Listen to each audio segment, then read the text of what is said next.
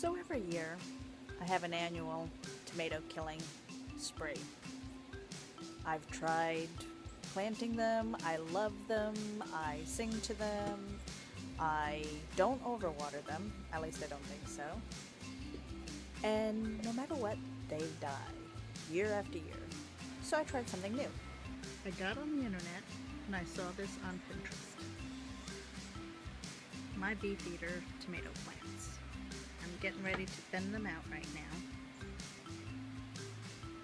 But I basically took tomato slices, threw them in the dirt, and this is what happened.